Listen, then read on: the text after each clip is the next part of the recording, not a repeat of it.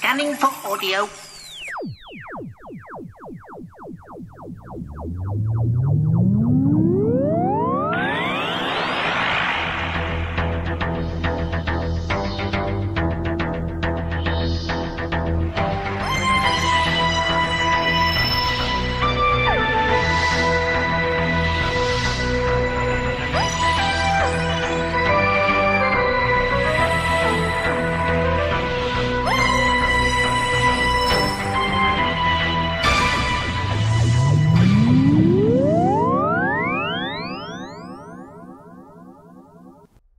Hello and welcome to a Tin Dog podcast, this time talking about Torchwood Main Range release number 61, The Dead Plates.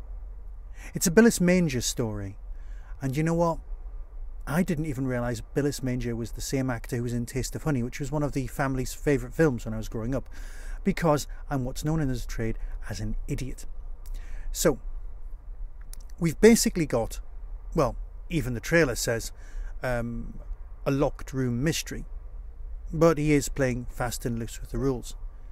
Now, when I was listening to this, I did think of one of those old Amicus movies where everyone's on a train and they all tell their story. But the pitch originally, according to the extras, was more along the lines of Abigail's Party meets, well, something else a bit more scary. And that makes sense. It really does. Because basically what you've got is four characters. Yeah, small room, four characters and Bilis trapped in a pub, nice, and they are having a chat about their sins and what's brought them to this point. Bilis also has an extra plan at hand. And you know what? Something that you think, oh, that's good, the whole story's going to build to this. It's actually, the narrative structure deals with that very quickly because it's the other stories that are more important. Beautifully structured, beautifully well written, and of course exquisitely well performed. Now, the landlady in the pub, I was convinced was the nice grandma of Friday Night Dinner, but it wasn't. It was Chloe Sylvester, which is great. I mean, fantastic bit of casting. To be honest, the whole thing's set in 1976, just before the rise of Thatcher, when Soho was at its height of seediness and rather nastiness. When Soho was the Soho you think of, rather than the Soho of just a bunch of coffee chains and that kind of thing. Not that I've been to Soho too many times, but you know what I mean. It has a certain reputation that just isn't real anymore.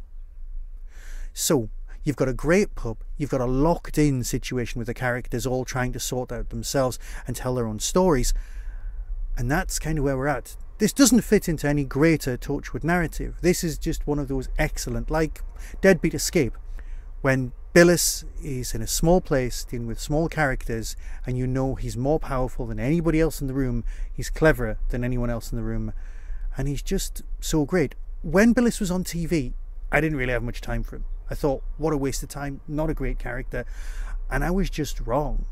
Clearly I missed a lot out, because here he's been developed, he's been thought out, and it just plain works. So, is this a great story? Undoubtedly. Is it needed for the greater Torchwood narratives? Probably not. But you know what? It doesn't make it any less. To be honest, it makes it a little bit more impressive. I would normally read you the synopsis at this point, but my Wi-Fi seems to be down. So, let's just take it as read. Hello, this is me from a different time. I thought I would actually do the synopsis, so here we go. Bilis Manger has been murdered, and he's determined to find out who did it. 4 people at dinner are the suspects, and they've each got murky secrets, at least one skeleton in the closet. What is really on the menu at Soho's finest restaurant, and will any of the suspects make it out alive? Written by David Llewellyn, and starring Murray Melvin. I now return you to me in the past. Bilis turns up at a restaurant. There's 2 Bilises on the cover of the box, so you kind of get an idea what it's going to be like. And you get to find out a little bit more and a little bit less about Bilis himself. He just is scary. So, is this a great episode? Undoubtedly. Tell you what, here's the trailer and decide for yourself as always. But until next time, be seeing you. From Big Finish Productions. Torchwood. Dead plates. There you go, Gerald. Thank you, Beryl. A toast. Mind if I join in? Not at all. Take a seat. Do I know you? Perhaps. Bilis Manger. Are we ready? We're ready. To our good friend, Miss Felicity Templeton, who is surely destined for a dazzling career on stage and screen. To Flick. To Flick. I wish you every success. Oh, yes. Everything all right, old chap? Would you like some water? Well, one moment.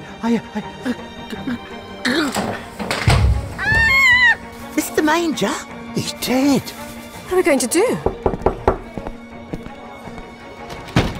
Hello, me again. Oh, You're over there.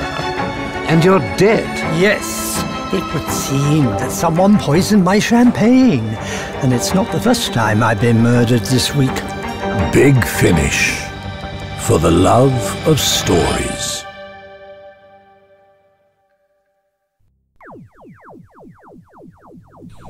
That was the Tin Dog Podcast. Available on Spotify, iTunes, Acast, Stitcher and wherever good podcasts are found. Get early access to content by subscribing to the Tin Dog Podcast YouTube channel.